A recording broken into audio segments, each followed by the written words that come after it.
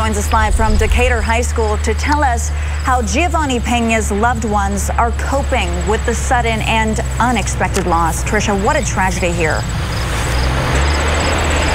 Yeah, Erica, his friends tell me coming into school just doesn't feel the same without Giovanni. Tonight, his loved ones are remembering his big personality and kind and loving heart. He was a really great person. He never did anything bad. He was just amazing, always happy person. He'd always look after others. He never put himself first. He was always caring. Giovanni Peña was 18. A senior at Decatur High School, he lost his battle with COVID-19 on Thursday night. Coming to school, waking up knowing our friends not here with us is crazy. Not seeing his car at school, it's crazy. Loved ones share stories of the outgoing person Giovanni was. His brother Juan says Gio wanted to become an engineer after high school. He told me he was happy to graduate. He had goals to graduate. He had goals to play sports. His last year, he was ready to go into the real world. His friends remember him as the leader of the pack, the one who would always make them smile. Gio was a really good friend. Such a good kid with a good heart, man. He cared about people so much. Giovanni's friends say he liked cars, video games, and Star Wars. He was also an athlete, playing football and wrestling. He was really competitive, so I had him for middle school football, and he worked his way into the starting lineup right away. He's an athletic kid, really strong. We were side by side next to each other, offense, defense, tackle, and guard. So it's really hard knowing that he's not here. Giovanni's teachers remember him as the loud one in the classroom, but a sweet soul to all. He was so kind. You know, he put on this big tough guy persona kind of thing, but really, he was one of the kindest students I've ever had.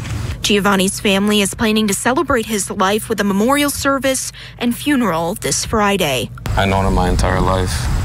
Growing up, he was my brother too. Losing him was one of the hardest things that I had to endure. Giovanni's family tells me he was not vaccinated but was planning on getting the shot before he got COVID-19. His brother and cousins say they want everyone to take this virus very seriously so no one has to go through the pain that their family is going through right now. Several hundred students at one West Michigan school district forced to quarantine due to COVID-19 exposure during the first month of school. Changes in state health rules mean schools with mask mandates don't require exposed kids to stay home. News Channel 3's Mike Kravsik joins us live in Coldwater to explain how the district is looking to take matters into its own hands. Yeah, Erica, and just today, the superintendent here in Coldwater is trying to figure out how many more students will have to be quarantined after 4 positive tests here in the last few days. Branch County health officials won't put a mask mandate in place. They tell me it's up to the local districts to decide. Coldwater schools are now asking parents if the district should have a mask mandate.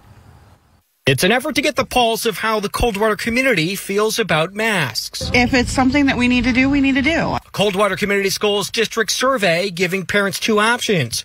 Continue without a mask mandate, with the possibility of a large number of students quarantining, or require masks, allowing kids without COVID-19 to stay in school. I know it's a big controversy right now, but a lot of parents are throwing it up because why are they only giving the parents 2 options? At the first 5 weeks of the school year, Coldwater superintendent says 59 students have tested positive for COVID-19.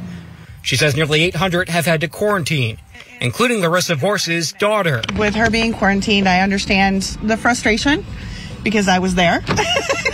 At Coldwater's school board meeting last night, there are 2 sides to this, and all we're asking for is choice. Most in the audience spoke out against a possible mandate. If you can show us legitimate, concrete numbers and evidence that it works, we'll go along with it, but it isn't out there. Coldwater's Board of Education president says the board will review the results of the survey before deciding on how to move forward. We have to decide what is the best option for keeping most kids in school.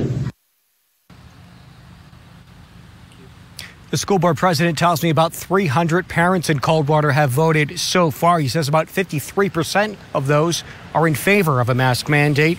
Statewide, 65% of Michigan students are under a mandatory mask mandate in school, state health officials say. Often hear that obesity is an American epidemic in itself, and now reasons related to the pandemic are raising concerns for health professionals. The CDC says obesity has always been a serious health concern, though, affecting more than 1 in 6 children. New research shows American children and teenagers between the ages of 2 and 19 have seen a significant increase in weight gain since the pandemic began, with the biggest jumps taking place in younger school-age children and those who are already prone to obesity. The new data released this month looked at more than 432,000 children and teens. It found that obesity rates among that age range increased to 22% compared to 19% before the pandemic. School closures, disrupted routines, increased stress, and less opportunity for physical activity and proper nutrition have all contributed to this trend, according to the CDC.